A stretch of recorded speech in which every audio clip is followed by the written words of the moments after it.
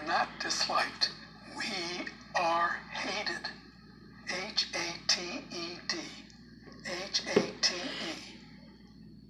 And until we accept that bit of wisdom and prepare ourselves and learn how to deal with it and how to fight back, we're going to stay as powerless as we are now. It is not about cooperation with anybody. It's about ramming into their faces the fact that we demand more. We demand to be the same as everyone else. Of different partners. That's for now, until we know better. I get the feeling, just talking to a number of activists around the country, that it's almost a Damocles kind of a situation. Well, activist is the wrong word. The gay political movement, if there is such a thing, and I really doubt it, but the people who are known as the gay politicians have steered very clear of all of this.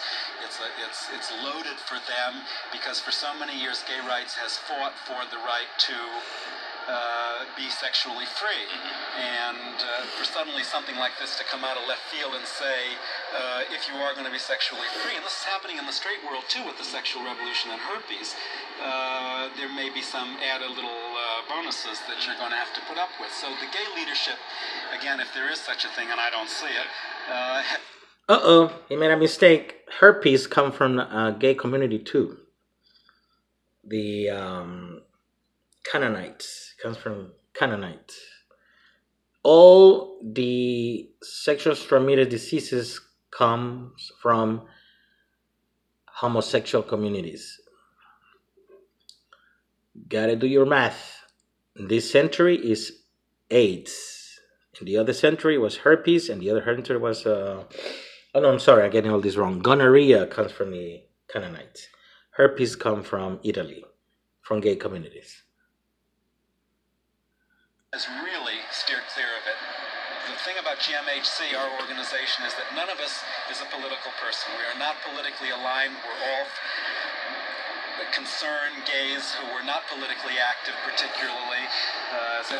As I say, I'm a writer. The other corporation executives, investment people, fundraisers, not your usual known gays, and we've done this out of need and desperation, and the only reason we're doing it is because no one else was doing it. The other gay social...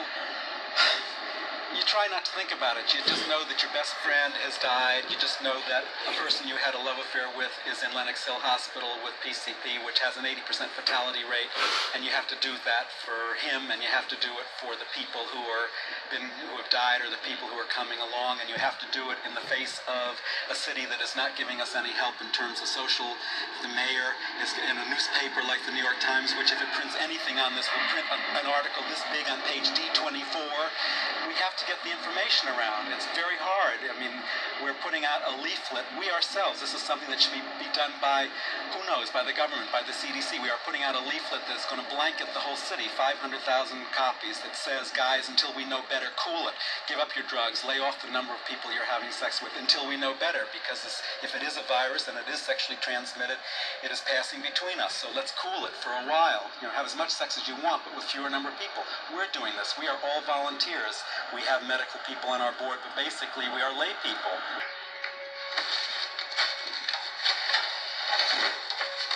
I belong to a culture that includes Marcel Proust, Walt Whitman, Tennessee Williams, Alexander the Great, so many popes and cardinals you wouldn't believe. Mr. Green Beret, did you know that it was an openly gay Englishman who's responsible for winning World War II?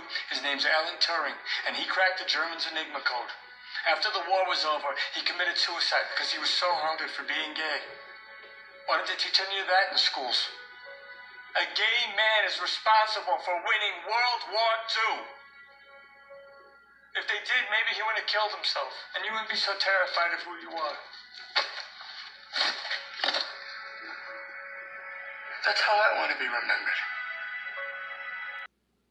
Mr. Kramer has put a book where he shows that there always has been gays through our American history, that there's always no denial of it, that we just can't cover it up. Well, the thing with this is that, yes, it's in the freaking Bible. It says exactly what he's saying, but not his way. The Bible says it the God's way.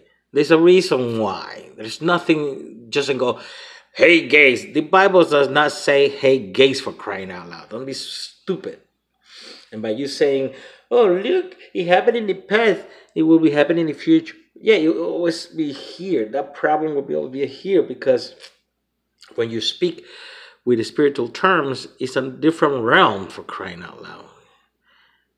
Don't you understand? It's an offense to the Creator. Now, you're not just born gay. Larry? Larry?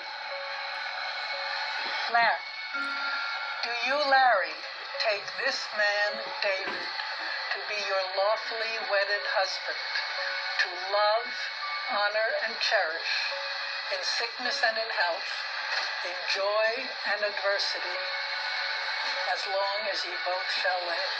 Yes. Yes? You do? How about nodding your head? Nod your head? Okay. David, Yes. do you, David, take this man, Larry, to be your lawfully wedded husband, to love, honor, and cherish, in sickness and in health, in joy and adversity, from here to eternity? Yes. And now, by the power vested in me by the laws of the state of New York, it gives me great pleasure to pronounce you husband and husband.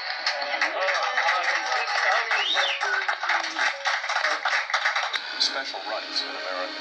First of all, you've opened Pandora's box to every deviant behavior group logically being able to line up and bang on the same door and insist on special rights for themselves. You have totally destroyed, really, a realistic understanding of human rights. Homosexuals today should not be discriminated against in ordinary conduct, and generally are not. They're entitled to the same constitutional rights of free speech. If anything, they have used free speech to the point where their conduct is probably offensive to most people. The church, the state, hormones will decide my fate. The church, the state, hormones will decide my fate. All of these groups, the sadomasochists, the pedophiles, the transsexuals, all were back marching in the gay rights parade. The gay agenda is to have sex in any way you please. We will not be able to live within this country as full human beings until we have the right to love whom we love, when we love, and where we love. And I have tremendous fears of the resulting society that will emerge if Americans, black and whites, do not stand up to this one push that's being made in our country today. The notion that we can be different toward homosexuality or heterosexuality, that's just a flip of the coin, is really a very backward notion. No society can survive, obviously, unless it comes full forward in favor of heterosexuality.